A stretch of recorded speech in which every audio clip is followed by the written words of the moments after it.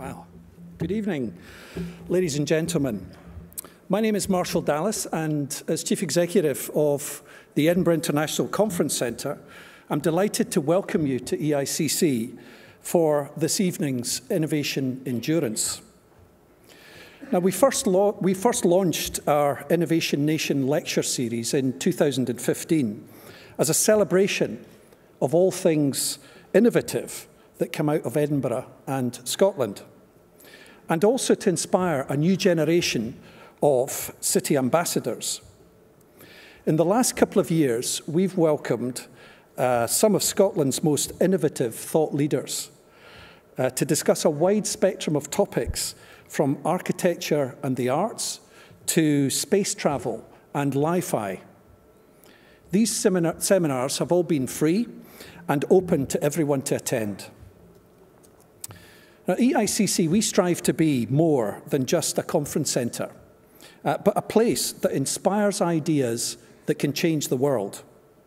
This is very much our vision, and Innovation Nation is an integral part of that. But I have to say that when Innovation Nation was conceived 2 years ago, we never expected to see an audience quite as big as yours. Nor did we expect to welcome a keynote speaker who has truly redefined limits of endurance to such an impressive extent. So once again, ladies and gentlemen, welcome to the EICC. And please give a round of applause to our host for this evening, Clare English. Thank you.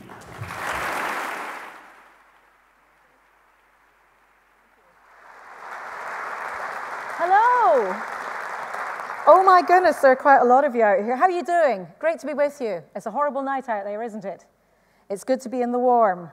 This is an inspirational event as well. It's going to be a warm, inspirational event. We are so lucky to have such a fantastic venue and a guest whose achievements are worthy of the epic scale of this place. I marvel at it and how you can cut bits out of it and make it smaller or make it bigger. But what an audience tonight. We are so glad that you came along and braved the disgusting weather.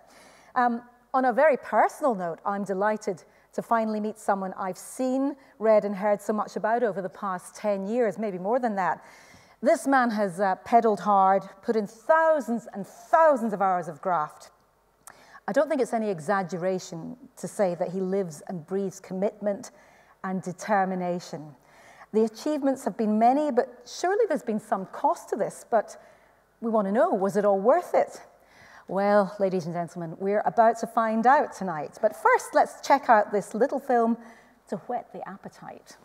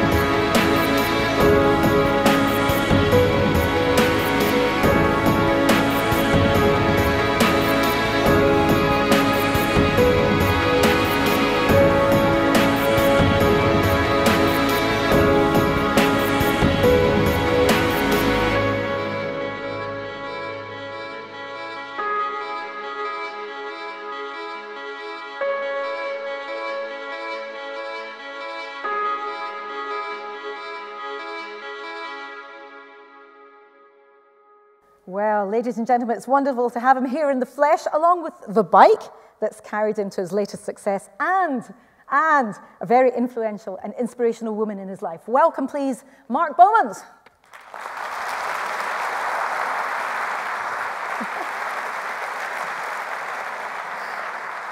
Hey, come and sit down. Come sit down, you know. Have a seat.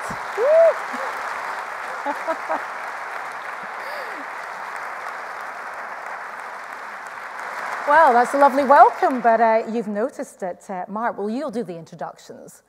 Who is this person beside us? Absolutely. Well, many in the audience will who know a little bit about the backstory will recognise the lady to my left. She's known to most people as Una, quite often referred to as Base Camp for all the Base Camp. We're the hub of all these mega expeditions, but I know her as Mum. There you go. Mum, welcome. I think it's brilliant to have you here. Oh. Now, you know, it's no accident you're here tonight. You've played a pivotal part in Mark's life and in the team and running Base Camp. And obviously, you know him very, very well. You launched him into the world. So you've got an inside track on him that perhaps is going to be much more interesting to hear about than me just asking questions as well. And I'm sorry, I made this poor woman come along because I just thought, this is really interesting, this dynamic between mother and son and the fact that you play such a big role in his life right now. But I'm just wondering about, I mean, he's used to this. He does all this stuff. He does broadcaster, adventurer, author, speaker. How are you feeling about sitting in a small stadium like this with a few close friends? Well, I was just going to say, surrounded by friends, family, pretty good. Pretty good. Thank you. Yeah. Have you ever done anything like this before and talked about Mark in public? No. Are you likely to say anything indiscreet? Wait and see.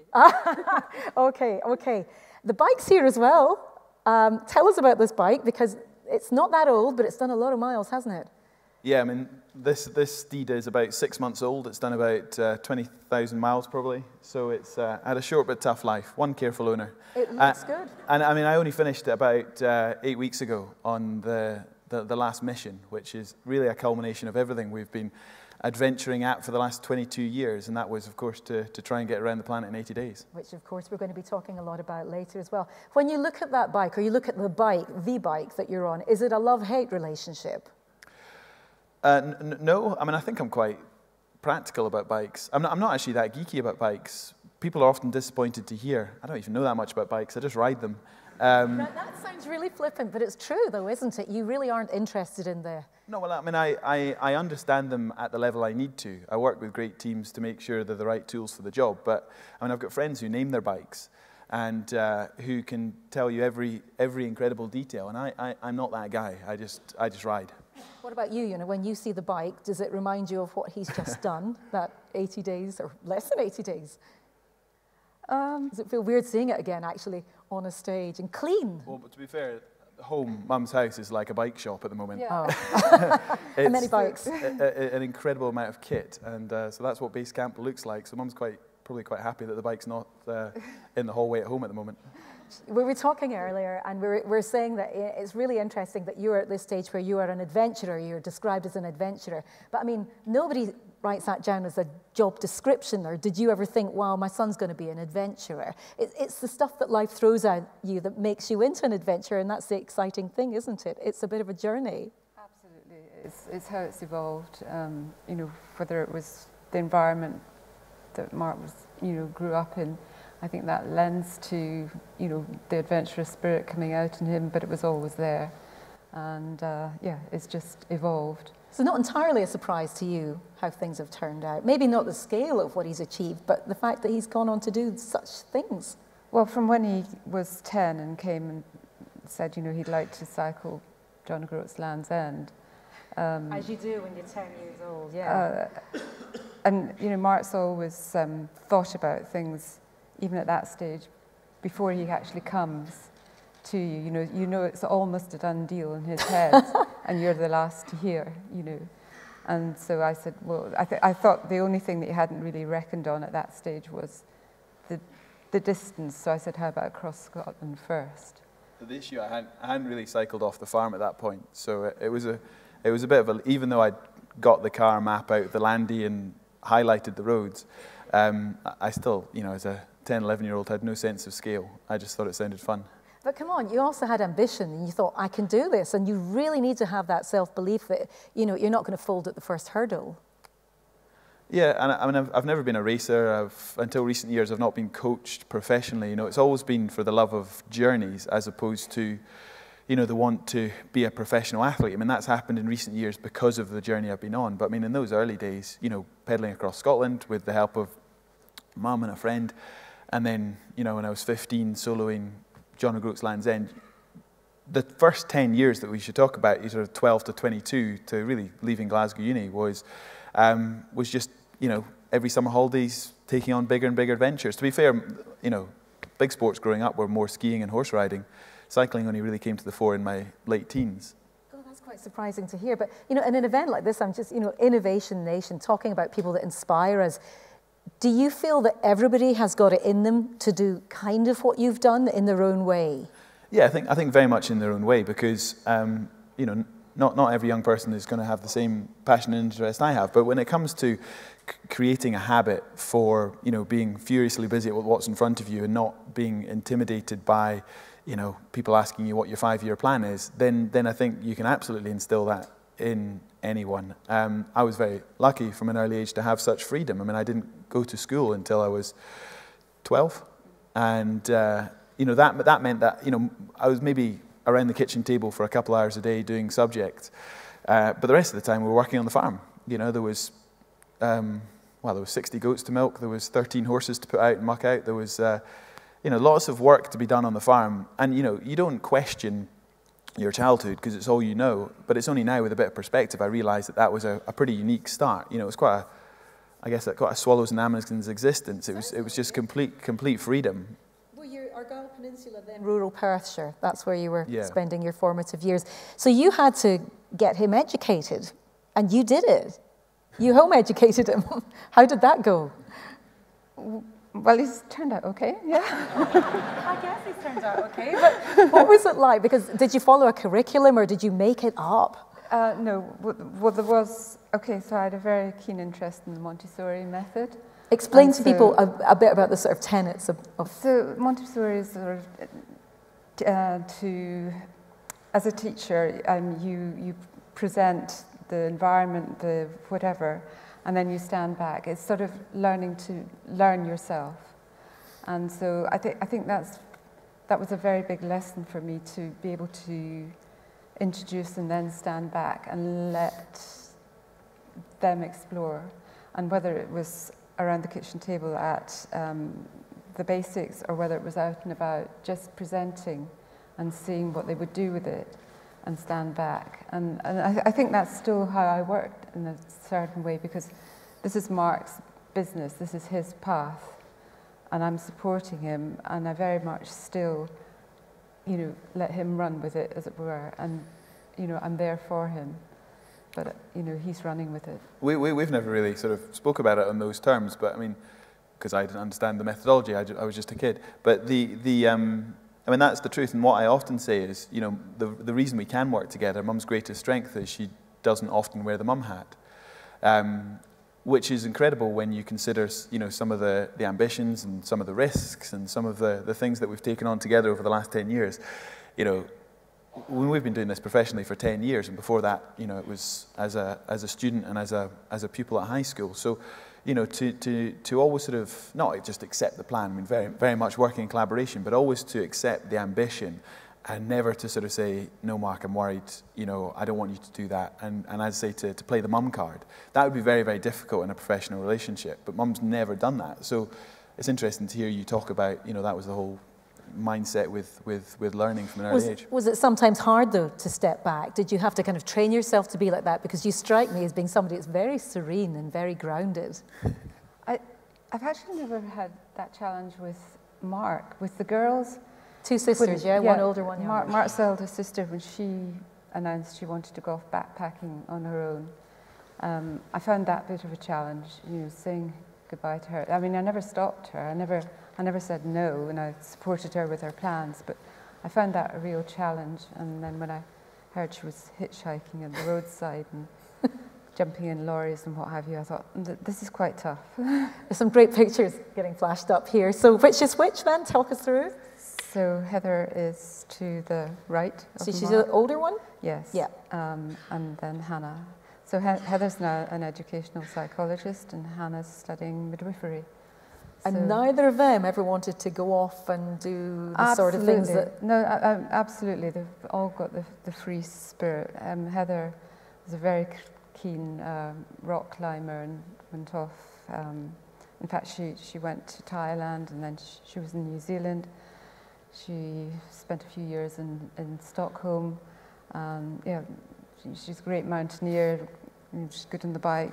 She's a great adventurous spirit. Interesting. Both of the girls have lived abroad for a significant period of time, whereas I never have. I've just spent the last 10 years traveling, but this has always been home. So I think the three of us have seen the world to a huge amount, but in very different ways. And how much do you think, where you grew up in a sort of rural setting where you could go off skiing if you'd finished your homework, is that right? You had those options. How much of that kind of predetermined that you were going to do something different, you weren't going to be doing a desk-bound job? Well, I mean, I think the risk now, age 34, is to reverse engineer my life and say that was, that was evident that was going to happen. But I don't think that's the case. I mean, there was definitely a lot of things which happened in the first 2 decades which, gave me the skill set, the toolkit. But, I mean, for example, the next door neighbour was head of ski patrol, and it was closer to Glenshee than it was to school. So, I mean, of course, I spent a good amount of time up there. No, I went to Glasgow Uni and studied economics and politics, and I was in a class of 300, and everyone was talking about the best paid graduate placement they could get, and I was caught up in that. I was very much going to go off and do my CA and work in finance. You wanted to do that. You were thinking this is a good route, or did you? It's tough to sort of think back to the mindset, because that was definitely I was definitely giving that lip service. I was definitely talking about that for years. That was what I was doing. That's the path I was on.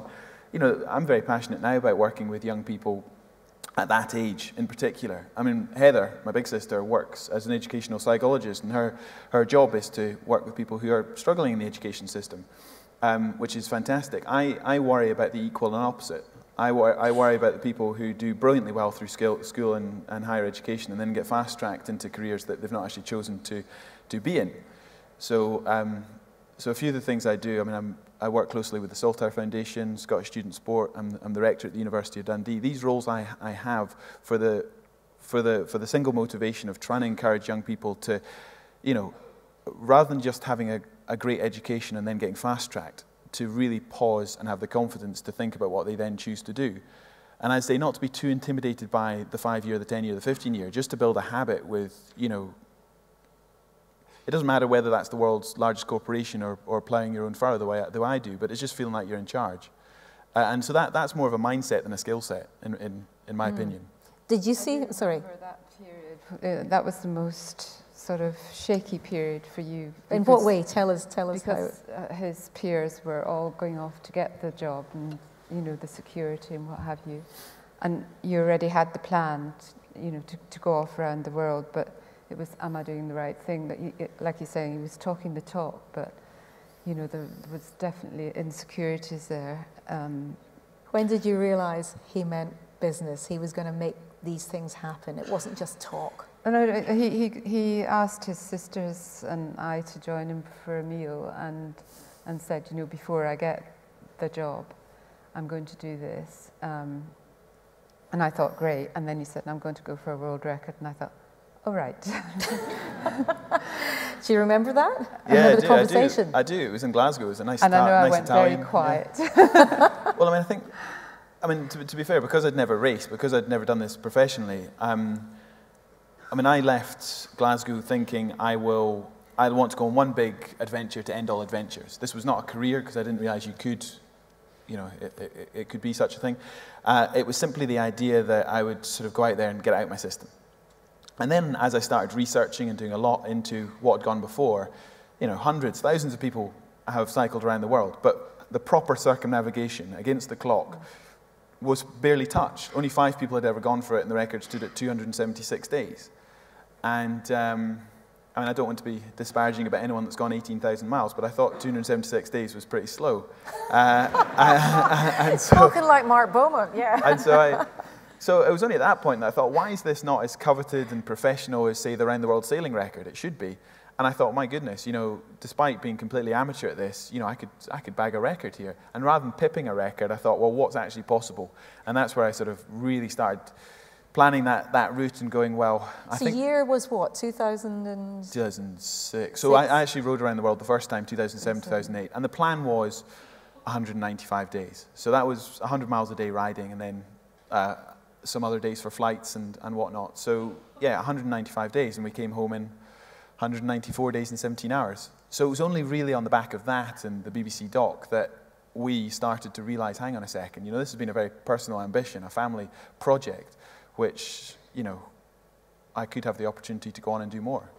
What were you thinking when he came back and it had been done? Did you think this is it then? This is the trajectory? This is what's going to happen with his life? He's going to be on a bike a lot? No, not at all. I mean, like we said, it's just evolved in a way.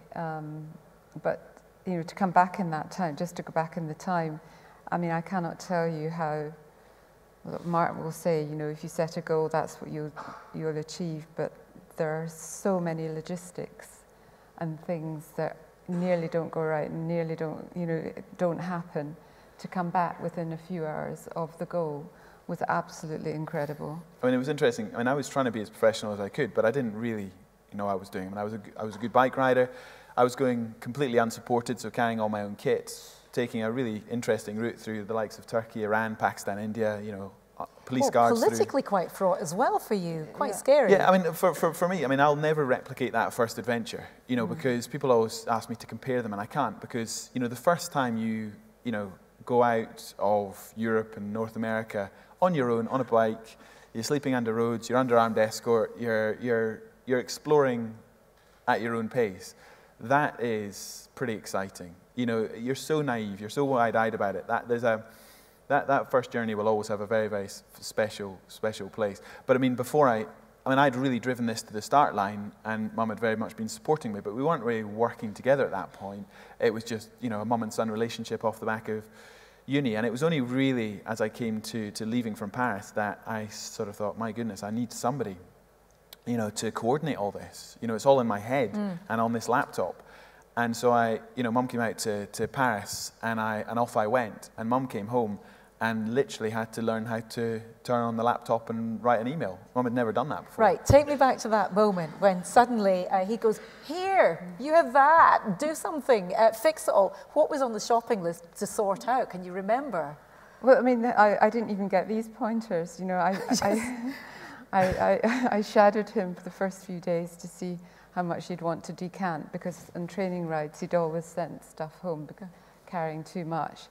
And just to see, mind and body, how he settled in. So I followed him, shadowed till the Dutch-German border, and then cried buckets for half an hour, and then thought, right, I've got to get back home. And why were you crying? What was making you cry? I wanted to go too. Did you know that? She wanted to go? No, I didn't. No, I was quite focused on just cracking on. He was absolutely in the zone. I mean, that last time I saw him, I might as well not have been there. He was already in the zone. And I thought, okay, I need to get out of here and get back home. And I just thought, all these border crossings, the first thing I have to do is get onto the embassies and make sure that border crossings are clear, because I really didn't, as Mark said, I hadn't been in on the setup really. He had a friend in Edinburgh who'd done the route, and that was on the laptop, so I had to learn how to open the laptop. That's great. It was as basic as that. It really was. You didn't know how to open the laptop. No. So I think that's the danger. When you look back to The Man Who Cycled the World and the documentary and the book and everything that it became, it looks brilliantly sort of professional and polished, but it wasn't. It was all in my head and on a laptop post-university, which then, Mum learned on the job. And, things have gone to a slightly different scale these days. Ever so slightly, but did you not have to teach how to write an email?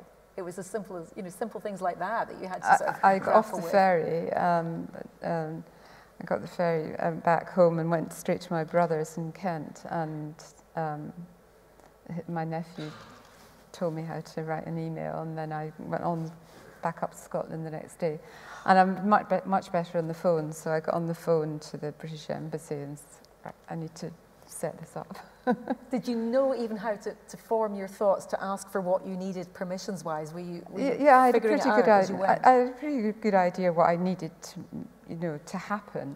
But of course, everybody would say, "Will you put that in an email, please?" An email, no. Really? I mean, you've got to imagine over the last 10 years. I mean, I might be out there doing it, but Mum's got this incredible network of friends around the world now who, have helped, supported, you know, done incredible things, the friendship of strangers in many cases.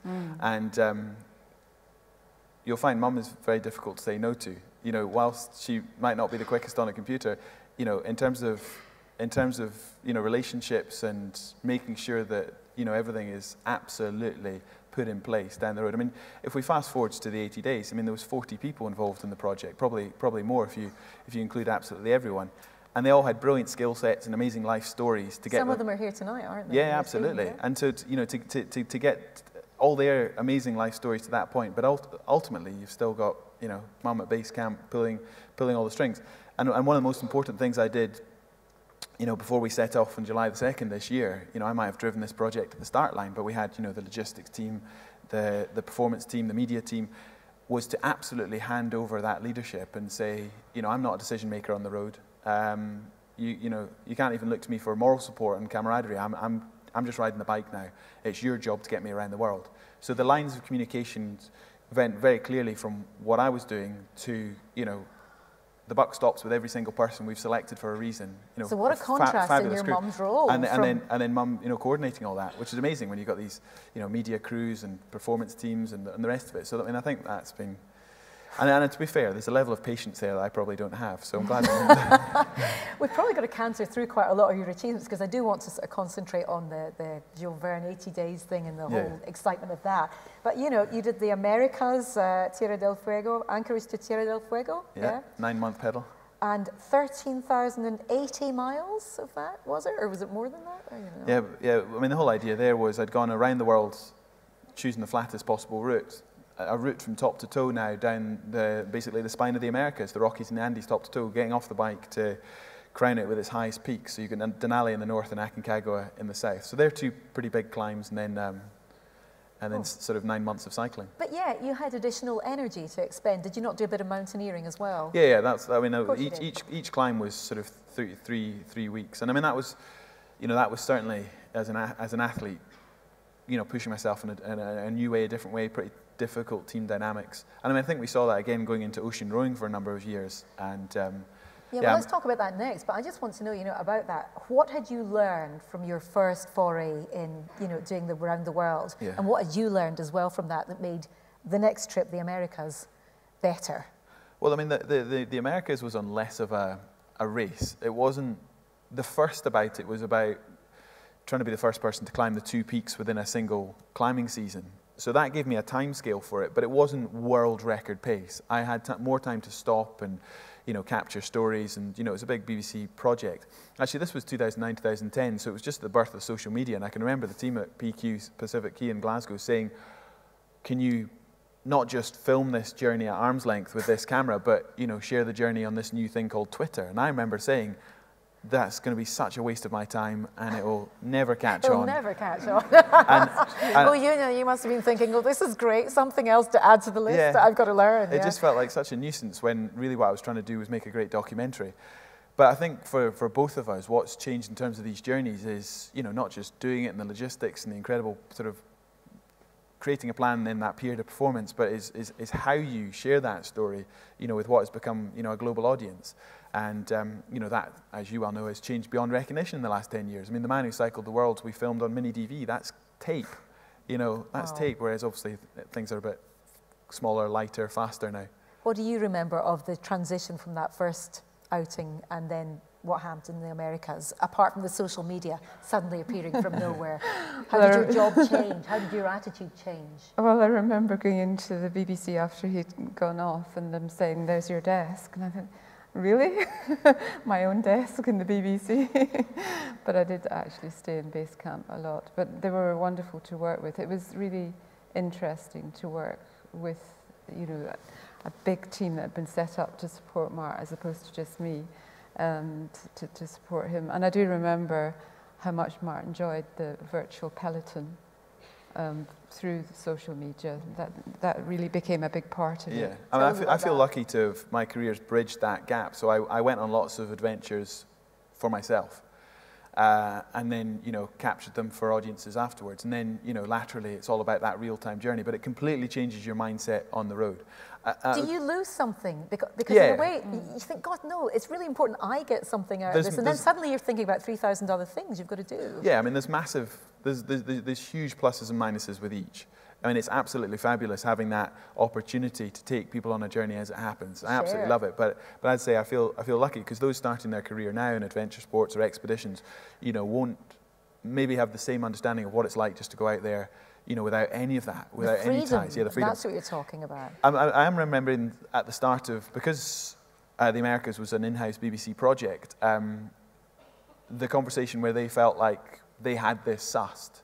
You know, they really knew how to run it all. And then it was only really as we sort of put the plan into action that they realized that, no, actually, Mum was quite important to this. There was a whole load of stuff in terms of logistics and the expedition side of stuff, as opposed to the broadcast, which was quite a unique skill set, which without any formal training, you know, Mum had already built from, you know, 10, 12 years at that point. But it's hard to put on a bit of paper, isn't it? You know, it's that network, it's the confidence, it's the decision-making process.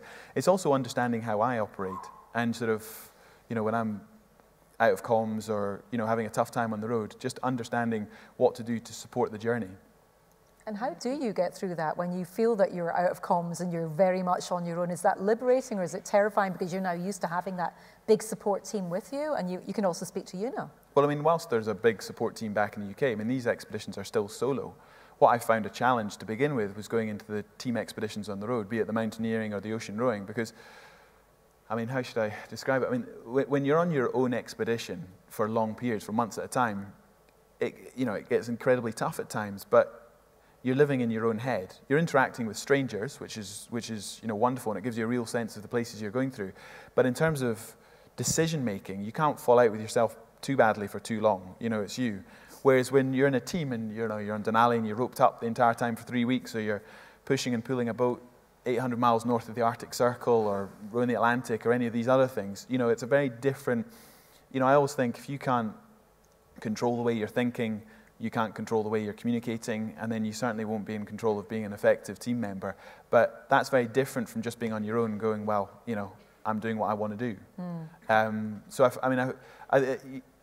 coming full circle back to being a solo athlete, but this time with a massive support team, both on the road and back here in Scotland, I think all those team expeditions really, really helped. And I think quite often with the teams, there's been a real learning as to, you know, how we work together and how important it is. You know, I think when people initially tune into these journeys, they do quite often see it just as an athletic endeavor on the road. You know, you miss the complexity in terms of, you know, the planning, the training. Because as Mum said, you know, you never do better than what you set out to do. So you've got to have a very clear plan. I mean, I think the romantic notion of expeditions is you set out and figure it out. You go out there and you just go, what am I capable of? What's possible? How are we going to do this? But no. All my expeditions have been sort of read off script, which maybe sounds a bit boring, but we know what we're going to do before we start. And then when you're in a tough moment physically and psychologically, you know what you need to do. It's not about figuring it out. So I think that sort of level of experience and the way to think about it is maybe different from what people imagine, but it's why I would say most of the expeditions have been either bang on target or failed entirely. And we have failed a number of times. Is it more complicated or easier when you're on terra firma and you can control things a bit more, but you've been on the high seas as well? That's a whole other ball game, isn't it, where you're bobbing about in the big blue. I mean, 2011, you were on the Arctic expedition. Tell us about that time. Yeah, so, I mean, this was a mission to try and take a rowing boat further north than anyone had ever gone before. I mean, we went to where the magnetic North Pole was back in 1996. Keep in mind the North Pole moves. Now, this was a point that had been walked to, it had been skied to. A journey there wasn't particularly difficult from northern Canada through the Nunavut territory, but to take a boat there would be a real bittersweet. I mean, it would be an incredible statement of how the world's changing. And what are we, 6, 7 years on now? You could sail up there every summer holidays. It would be easy to what we first did in 2011. So that was a big doc called Rowing the Arctic. I was put on board to film it, to capture it. but also to be an athlete. But as an ocean rower, I was a complete novice. So I mean, that's an interesting place to learn to row a boat. Blimey! So what did you do to prepare for that then? I mean, a huge amount of training, and I was commuting down to the south coast where the boat was, and I did a months and months and months of prep and training. But as I say, I had a strange sort of balance to strike on board, because I had to be, when it's all hands on deck, because you're in a situation like this, pushing and pulling a boat through an ice field, and that looks picture postcard, but these leads through the ice are opening and closing with the currents and with the winds. And you're beyond rescue in a situation like that. You have to get back to land to get pulled out of there. So when you're very exposed. By that I mean, if things go wrong, the consequences are likely to be very serious. If I relate that to, say, a cycling expedition, where I would suggest things are far more likely to go wrong, but they're less likely to be as serious. So I mean, you could say the same for high altitude mountaineering. You're in a place where you get into difficulty, you've got to get yourself back out of there, which is a novice in the sport, but being there for another skill set, i.e. the filming, is a huge challenge. And I think that just sort of respecting the decision making when it's not the decision you would make. Well, that's an interesting thing, because you're in a team suddenly, and you've been used to being autonomous, albeit with a lot of support, but you've been looking after yourself. How did you psychologically adapt to that team dynamic? You're not the one giving orders, you're just part of the team. Was there a comfort in a way sometimes in sharing the practical problems with others? Well, I mean, take this for example, or rowing the Atlantic. I mean, rowing the Atlantic came only 3 months after this. Because I wasn't the expert in any sense, either polar, ocean rowing, or boats at all, I wasn't as involved in the decision-making process. I was there for another skill set, to capture the story. But when it's all hands on deck, 'cause things are going wrong, is also the most important times to film. So, being an athlete, but also having the objectivity to come back with a true story of what happened is a tricky balance. And having the trust of the team to, I mean, it's a real pressure cooker situation, ocean rowing. You see the best and the worst in people. I mean, the sleep deprivation, especially on the oceans, is incredible. You're going 2 hours on, 2 hours off, 2 hours on, 2 hours off for a month, so you never sleep for more than 90 minutes. So to capture that story, truthfully, and to, have the trust of the team, you need to stay open to everyone. You need to listen more than you speak. And I think for somebody who had done so many solo expeditions, it was a really useful thing to do. I wouldn't say it was easy. I found it really tough. But I had a very different role in these teams. I tended to find in crisis situations... And there were crisis situations. You capsized, didn't you? Or yeah, that would count, yes. So that's quite a crisis to me, yeah. Well, how did you deal with it? Well, I mean, you've got to explain... I mean, the mindset at that point was, we thought we'd broken the record. We were 28 days into rowing the Atlantic. We'd left Morocco, and we were en route to Barbados. We thought we'd done it. We were about 5 days from the finish. And we certainly weren't celebrating the finish, but I just couldn't wait to get back to dry land. And physically and mentally, we were pretty beaten up by that point. And then, 11 o'clock in the morning, we went over, and the boat stayed upside down. But and you're back at base, and you know that things are happening. Well, you're seeing this unfold. So I wasn't the base camp for that. But you know what's happening. But I was told, yeah. How did you find out that the boat has gone over? So I had a call from the base camp lady, the wife of the skipper. To say that there was a mayday. But by that time, there was some sort of word from them. So I think she'd had it worse than me, because there was an unknown time for her before she contacted me. But did you feel, because he was in the ocean, I mean, it's a completely different thing, that his life, his actual existence, was at much more risk than it had ever been before with anything he'd done? Until that point, I was quite comfortable. I knew he was finding it tough. I knew he had made the decision that life on the ocean wasn't for him before this happened. When I heard that there was a tanker on its way to pick them up, it was just keep myself busy and just believe that's going to happen. Did it ever occur to you to say to him when you got him back, you know what, enough, you're putting us through a heck of a lot? Never. It's never crossed my mind. Honestly. Did you ever think, I'm mad? No, I mean, statistically, ocean rowing's very safe, but when things go wrong... I love this. I mean, if you probably analyse it, but it's what I was saying before, when things do go wrong, they tend to go very wrong. and we were 14 hours, you know, trying to be rescued. I mean, when you go over like that, it's no sure thing you're going to be found. If we did nothing, we were literally waiting for a plane to fly out from Florida and do grid searches of the ocean, which is proper needle in a haystack stuff. So it meant swimming. You know, we tethered our life raft on a 50-meter line with the upturned vessel so the riggers wouldn't puncture the life raft, and then swimming back and forth and diving underneath into the flooded cabin space to salvage the kit to be rescued. So, you know, your EPIRB, your sat phone, your VHF radio, all that kit, the flares. I mean, the first time I dived under there, it's very difficult opening your eyes in the salt water. It's a dark, claustrophobic, you know, flooded space. And I came to the surface holding the fire extinguisher, which wasn't much good. That's really useful. Yeah. How big is this boat, just to give us an idea of what you're... 11 meters. 11 meters, So, okay. but yeah, I mean, I did find that because I'd done so many expeditions from a very early age, when things went really badly wrong, I tended to be somebody who got stuck in. You know, I knew that I wouldn't, you know, I knew that I wouldn't sort of wait for other people to... And I think that's something that Nikki, my wife, and Mum, you know, have come to sort of understand and respect. That, you know, I'm never going to sit back and sort of let things go wrong around me.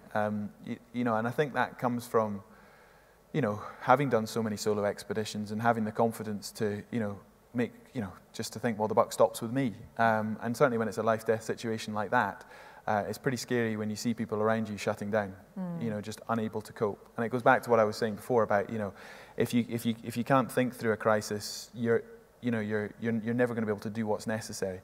But it was fascinating going into what we've most recently done because, you know, such a big team dynamic, everyone out of their comfort zone, everyone pushing an ambition which a lot of people thought was impossible.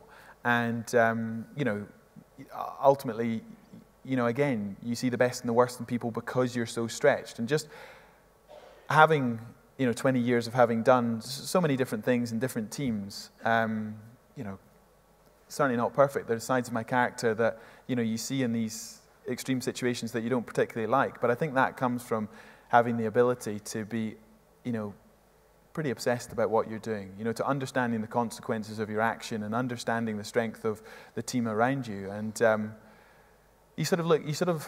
what I struggle with now, because this is 8 weeks back, is from the world, there's nothing that relates this reality to that reality. You know, when you're in that sort of performance mindset, it's pretty unique. And Laura Penhall, my performance manager, is in the audience tonight, as are some of my other team. And you know, I think it's interesting to reflect, you know, where I am mentally, you know, whilst we're doing this, and the lines of communication that we have in terms of phoning home.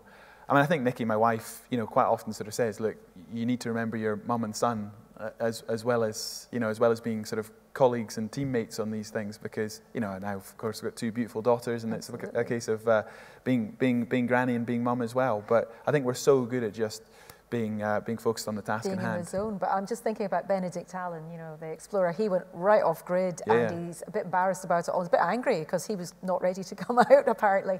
He said he'd got a bit of malaria, but he was absolutely fine. But do you get that, you know, that there was no contact, he had no GPS, he had nothing. He just disappeared into where he felt quite comfortable, the environment. And I suppose you're doing that mentally, but the other people have got to face the consequences of you not getting in contact. Have you ever been out of comms and thought, this is a big problem, when Mark's been on the road? The first time in India and also in Australia, there were quite a few stretches. I mean, all we had was a brick and text. You know, we had no way of finding out in advance where the hotspots were. So the brick would be the GPS dot. So you could see a dot in the desert, but you wouldn't actually be able to speak to me for days on end. So there were a few stretches where, yeah, if you could follow the tracker, but we were out of comms. And then the tracker battery died, so we were completely out of comms. There was no mobile nor tracker. Yeah. And how did that feel? Well, I mean, it was, what, 3 or 4 days, so I think if it had been any longer, and we hadn't had something, as it was, his tent had been blown away because he'd been on sort of near a cliff, and you'd had a storm, and yeah, you'd had an interesting time. I was fine. Just a bit. Blimey, we haven't even got time to... You did the Commonwealth Games. I think I spoke to you when I was doing my food programme for BBC Scotland. You were whizzing about doing all that. So you had kind of 2 years of kind of doing telly stuff. Was that good for you in retrospect, to have that gap? Looking back, that sort of felt like a bit of a sabbatical as an athlete, because I came back from the capsize in the Atlantic and I was like, okay, I'm done. Let's have a rethink about what's next for now. I got married 8 weeks later, which was not a knee-jerk reaction, but it was what kind of happened straight after the World. And, you know, it was about family life. I went off and was a TV presenter for a couple of years, and I loved it. But the sum total of that and being involved in the 11 days sport in Glasgow was, I'd been utterly inspired by all the hundreds of athletes I'd interviewed, but I was also jealous. You know, I couldn't take myself out of the equation. And I mean, as soon as the games were over, I sat down with Una and with Nikki, and I said, look, if in 10 years' time the door's still open, I could go back to broadcasting. And you know, I recognise how difficult an industry it is, but I could do that. Whereas the only time to put all my cards on the table and to figure out what's the ultimate, you know, what's that personal best. I'd always felt like there was a compromise between the wild man element of, you know, where's my next meal, where am I going to sleep tonight, how we're going to get through, and the performance. I'd always been in a hurry. I'd be a rubbish nomadic traveller. So with all the journeys that I'd done, I always felt like there's more to give in terms of just straight up performance. And so I think when I sat down with the family, I said, look, well, I think what we negotiated was, you know, my older daughter's Harriet. By the time she goes to school, I probably need to have, you know, taken on these big ideas. So that gave me 3 years from that point. This is year 3. Funny that. And so, and I said very clearly, if I'm going to come back to being an athlete, to being a bike rider, it's for one prize only, and that's the world. You know, there's hundreds of great routes, but everything is small talk compared to the world. Explain why it's so important. You're doing 80 days around the world in less than 80 days was the thing. You want Jules Verne inspired. It's massively romantic.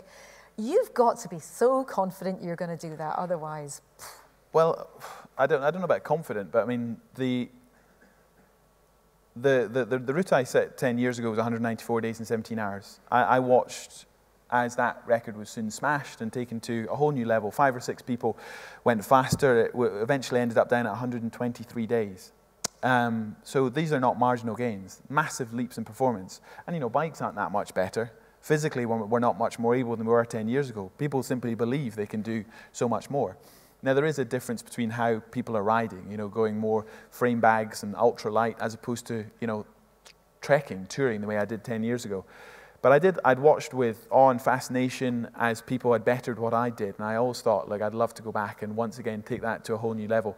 So year 1 was 2 years ago, and I wanted to do a big training ride, which to the public was a standalone event. And I chose the Cairo to Cape Town route, which is quite neatly a third of the world in terms of distance. So it was 6,000 miles rather than 18,000 miles. And so the record was 59 days for that. And we brought it down to 41 days, 10 hours. Wow, that's amazing. Yeah, it went well. And that was, you know, that was year 1. And I mean, if I was to go back to anywhere on the planet to explore more on a bicycle, it would be in Africa. I absolutely loved it. You know, the Sahara Desert, the Ethiopian highlands, you know, the great, you know, flatlands down through Kenya, Tanzania. I mean, Did you get the chance to talk to people and meet people and soak that up as well? Yes, because I was still unsupported. So I was still carrying my own kit on a bike quite similar to that. So big difference, you know, carbon, electronic gears, hydraulic brakes. You know, it's a totally different setup to a decade ago. But off the back of, I mean, the wonderful thing about the speed of a bike is you're still completely tuned into the world around you. You know, people often say, don't you think you're missing the point of these journeys by going fast? And I argue the opposite. You know, we're so used to traveling to a place on work or on holiday and then comparing it with home. So we talk about differences. Oh, it's so different in this way and that.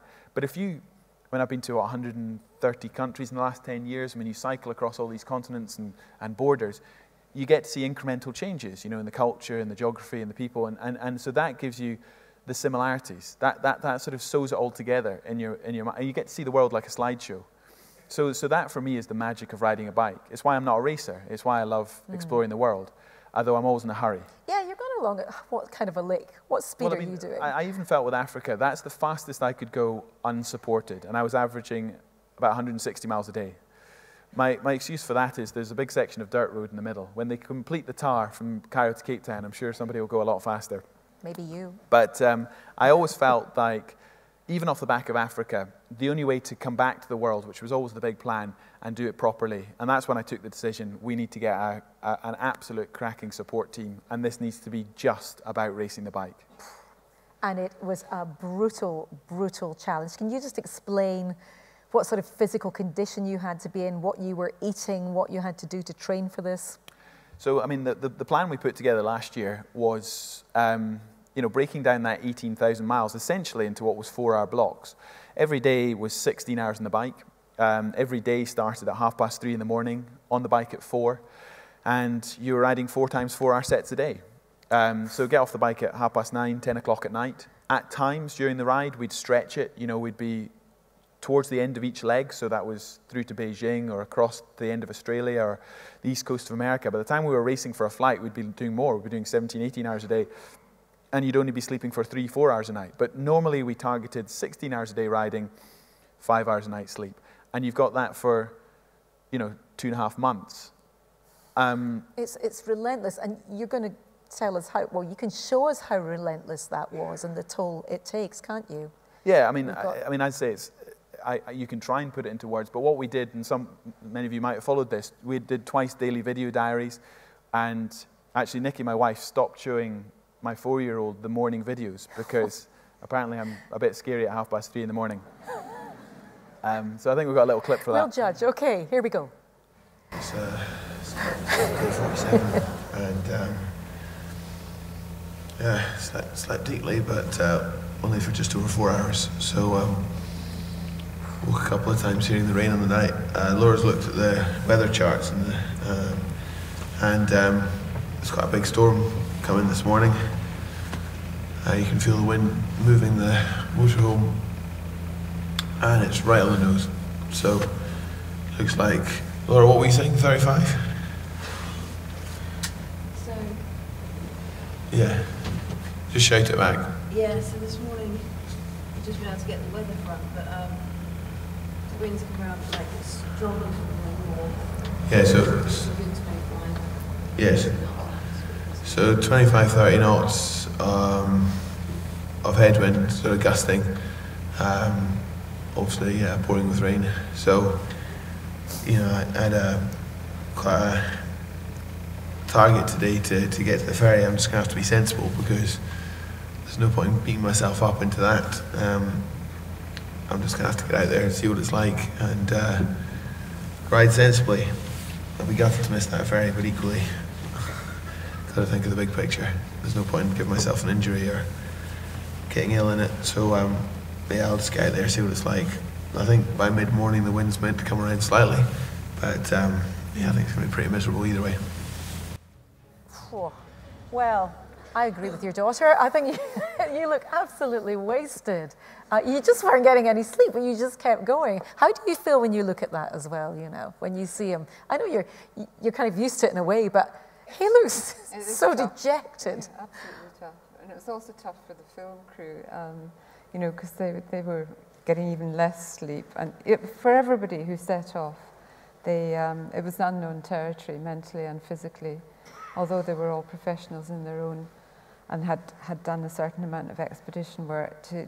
It was a grueling expedition. I mean, what I kind of sensed on the start line, we launched this project in April this year. We kept it a really close secret until then. You know, people knew I was planning something big, but I didn't say what. And I launched it in April by immediately doing a training ride around the coastline of Britain, sort of just about 3,500 miles in about 14 days, 14 and a half days.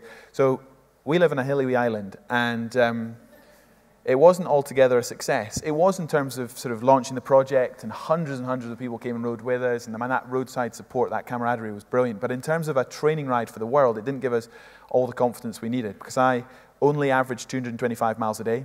Only. And I finished with a hamstring injury. But the reality of the 80-day target is, I mean, we had 75 days riding, 3 days flight, 2 days contingency. And I mean, the margin of error is tiny. 240 miles is not a great day where you've got a tailwind, the sun is shining, and you absolutely knock it out of the park. And just put it into perspective here. 240 miles is what? Give us a for instance, from where to where? We were talking about this earlier. Perth to John O'Groats, here to, you could get into Wales. Every day? Every day for the next 2.5 months. Imagine. So if you don't hit that target every single day, you know, even in the first week, if we'd averaged 225 like we did on the Around Britain, we would have had to say goodbye to the 80-day dream. And I mean, the conversation I had with many would-be sponsors was, why obsess? Why call the whole project around the world in 80 days? why don't you just go out there and say you're trying to break the world record on the 123 days and then surprise everyone by going sub 80? Because if I'd come home, their argument was, if you come home in 81 days, you've obliterated the world record, but it looks like a failure. And so I guess what they were saying is, why risk your reputation? Why risk our reputation? What they're really saying on the 80 days. I mean, I completely understood the media hook. I got the excitement around the 80 days, but I also truly believed that was possible. And when you're doing something at this level, you have to read off script. I've said it before, but what I mean by that is you end up in a place, physically and mentally, where you're so pushed, you're so sort of depleted, you're so focused on what you're doing. If you've given yourself an escape hatch, if you've given yourself a next best, a plan B, you will slip back to that at some point. You never do better than what you set out to do, so you have to have a very clear plan about what you're going to do. And it worked. 16 hours a day at 15 miles an hour, which is not fast. It's steady, 16 hours a day. If you can tick that off, but then you've got the logistics, then you've got the flights, the border crossings, bureaucracy, the rest of it. This lady here is looking after all that. And actually, Mum sort of got quite a legendary status in the team because we'd been all these time zones around the planet, and they'd be messaging back all the time about all the issues and the planning and what was going on. And I mean, the sense was never slept. Did you sleep? Well, she would message back at 3, 4, 5 in the morning, so maybe she did, but not at normal times of the day. What was keeping you going? I just get into a mindset like Mark does. As soon as it's go, I just get into a mindset, and I just keep going. You're on a parallel journey. Yeah. That's what it is. Yeah. But something went wrong, didn't it? 9 days in, that was a bit. Yeah, I mean, it was a dream start. First 6 days through Europe, we flew through Europe. Great weather, westerly winds. My biggest worry, and that of Laura and the rest of the team, was that I'd get some repetitive strain injury off the start, like I did on the Around Britain. But I stayed injury-free, and by day 8, we were flying through Moscow. I think that was a 260-mile day. It rained overnight. 5 o'clock in the morning on day 9. I went through what I thought was just sitting water on the road after the heavy rains in the dark, and it was a hole in the tar, and the bike just stopped, and I hit the ground with the left-hand side of my face and my hand. And the initial concern, I think we got a photo of patching up afterwards, the initial concern was obviously this, because I had a loose tooth, I had a broken tooth, and there was blood and the rest of it. So that was the concern, and that's the upset. I got in the RV, and Laura patched me up, and I was back on the bike about 35 minutes later. It was only a 210-mile day that day. It was but what was a bigger issue, which we didn't realise straight away, was I'd caught myself caught the fall with my hand, and what we thought was just a bit of a staved elbow or a bruised elbow, turned out to be something more serious. So there was a little crack in there, and when you're riding 16 hours a day on rough roads through Russia, I ended up riding really badly, I guess, for a number of weeks because, I was just trying to protect the arm. But I mean, it's in moments like that the whole thing could end. Yep. If it had been slightly more serious, I crashed 3 times. We had a very serious vehicle accident which wrote off 2 vehicles in Australia.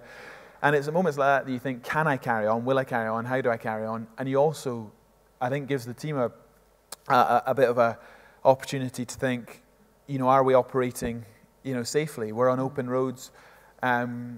It's worth it. It's professional. It's absolutely focused on performance. But ultimately, it's fun. It's fragile. But it is fun. I mean, at the end of the day, this is not worth, serious injury or worse over. So, we always sort of said we're all going to be pushing ourselves so hard in each other. So we need to be looking out for each other. And I think people were really aware of that because, I mean, this, as I say, this is 2.5 months. And I mean, that level of sleep deprivation and performance is, there's not a lot of examples of it. You said it was your Everest. Yes. It proved something to you, which is really important.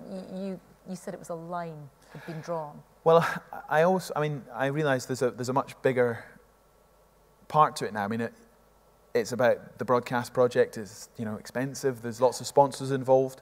But at the heart of it is still a kid that wants to figure out how fast he is. And so, I've always sort of gone back, and we've had many a conversation over the years, are we doing this for the right reasons? Is this the right project because it's what we want to do? Or, is it just because that's the next thing telly wants or sponsors want or the rest of it? And we've always come back to, and there's always been a chronology. There's a reason we've gone from one to the other, even though for the public they've looked like standalone events. But everything, as I said, there was that sort of battle within me, feeling like there was something to prove. Really, what is that ultimate? And I've come back from the world, and I don't feel like I've got much to myself to prove anymore. I mean, I know this is only 8 weeks later. People have asked lots of questions about, is that your ultimate? Is that the ultimate? Will that record be broken? And I think that's fascinating, and I've talked about it a lot in the last 8 weeks. And what I come down to is we got around the world in 78 days, 14 hours and 40 minutes. The plan was 75 days riding, 3 days flights, 2 contingency. We just didn't need the whole contingency. So the romantic notion of pedaling around the world, like we said before, is just you figure it out, you go hell for leather, and you find out what you're capable of. Yes, of course we found out what we're capable of, but we wrote that script before we started. So one way of answering the question is, it absolutely feels like my ultimate. And I think a lot of my team would reflect it's the hardest they've been pushed as well. And people, journalists have said things like, well, you crashed 3 times, you had serious storms, lots of bad luck happened. Get rid of all that and you could go a lot faster. And I come back to this very simple thought. Yes, it feels like my ultimate. Yes, it feels like, the culmination of 3 years incredibly hard work. But the honest truth is, we did exactly what we said we would do. So we must have had as much good luck as bad luck. And the only way to really go faster is to have a different plan. And it won't be me. I'm not going around the world a 3rd time. But I'm fascinated by the psychology of it. I'm fascinated by, just when people perform at those levels, bring incredible skill sets to bear on a project which takes everyone out of their comfort zone. And can be achieved. Yeah, this is not just about performance. This is about sharing the story. We've got the guys from, Muckle Media in the audience. We've got quite a few sponsors based here in Edinburgh who are with as well, Edinburgh Airport and other partners who many of you will know. And they were all, I'd say, a part of this big prize. But for anyone who got on board at the start line, there was a belief. Everyone was backing my belief that this was possible. And I sensed on the start line that even though people were believing in the plan and what I was capable of, people were still more worried about possible failure than they were excited about imminent success. Nobody was there on the 2nd of July this year going, we've got this, let's go, Paris, let's bring this home. Everyone was suitably intimidated by the task ahead. And for me personally, that's an interesting psychological journey, because even though I'd sort of handed over leadership to my team, I still felt like it was for me to prove. For all these amazing people and all the working parts, I'm the one that's got to turn the pedals. And on the start line, and some of my team have actually said this to me since, Alex, my mechanic, great buddy of mine, he said when we got to Beijing, he said, I wasn't sure this was possible. And he now believes, nobody was honest enough to say that on the start line. But I can't... Brave enough. I can't decide what's a stranger sort of feeling at the heart of a project. To be on the start line and for everyone to be working incredibly hard around you, but to know from the body language, to sense from, because I'd say the Around Britain hadn't been a perfect plan, to sense the nerves and to sense the not the fear of failure, but the fact that a hell of a lot could go wrong, and there was a real mountain to climb here. And then I got about halfway around the world, I would say. The first month I broke the world record for the most miles ever cycled in a month, and I think that gave the whole team a real confidence, just over 7,000 miles. And we got to Australia, and we all felt there was sort of a complete turning of the tide. Not just with the team, but with the media, the social media. Everyone was starting to talk about it as if it was a done deal. We've proven it over 9,000 miles, and we just need to continue working the plan. And at the heart of a project, maybe I've not had time to think about it enough, I can't decide what's a stranger sensation. Being at the heart of a project which everyone is wondering whether it's possible, or being at the heart of a project which everyone thinks a done deal and you've still got 9,000 miles to go. They're kind of equally slightly lonely places to be. And I was given wonderful support from my team around me, but I still felt that real responsibility, of everyone else's expectations. Gosh, we're hurtling towards the finishing line. In fact, I've overshot the runway. I'm terribly sorry. Marshall's going to come in with a big crook and pull us off the stage in a second. But rapid fire questions. Any rituals or talisman that you take with you on any of these trips? I'm not sentimental at all, much to the frustration of people around me. But Una gave me I don't know, what you'd call it? A tiger eye. A lucky stone, I guess. Mum can explain it better than me. And I carried it in my back pocket all the way around the world. Wonderful. So that's gone around the world. Is there a sense of loss when you've achieved something, like especially what happened with the Artemis Challenge? I mean, it's an extraordinary thing, but I've spoken to astronauts and people that come down to Earth again. They just say a bit of them's still there. Do you feel that? I mean, I certainly don't wish to be on the road anymore. It was pretty painful.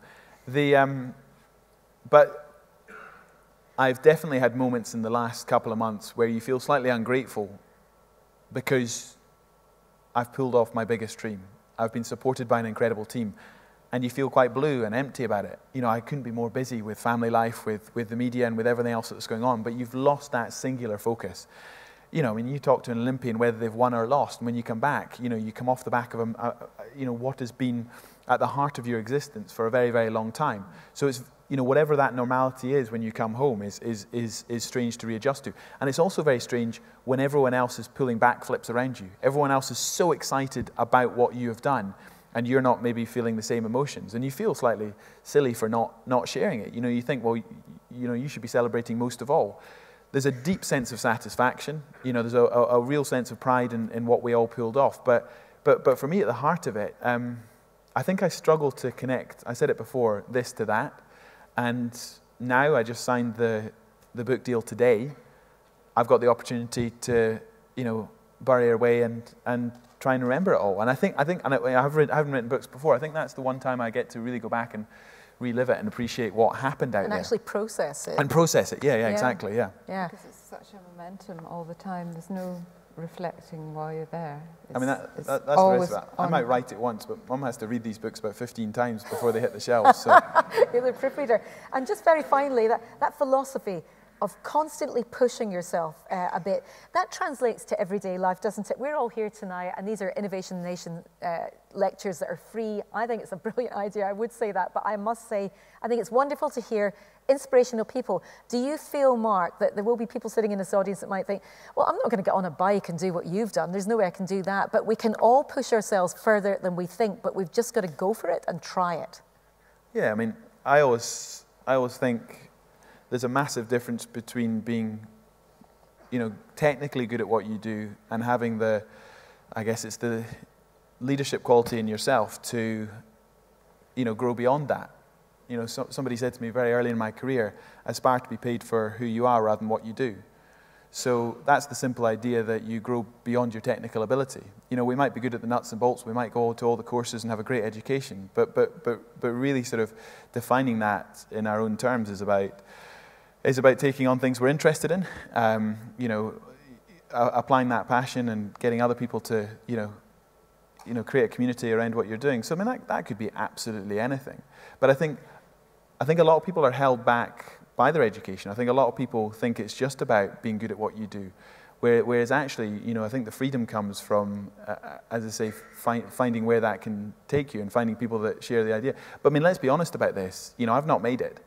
You know, none of us who ever stand on the Innovation Nation stage have made it. You know, we're all riddled with the same insecurities and doubts and the fear of failure as everyone else, and that's a very powerful thing. But it's letting that sort of push you on as opposed to hold you back. Well, time to end our chat. It's been absolutely wonderful having the two of you. I'm glad I strong-armed you into coming along. This is brilliant. And the bike as well here with us. A great 360 degrees look at Mark's life and challenges.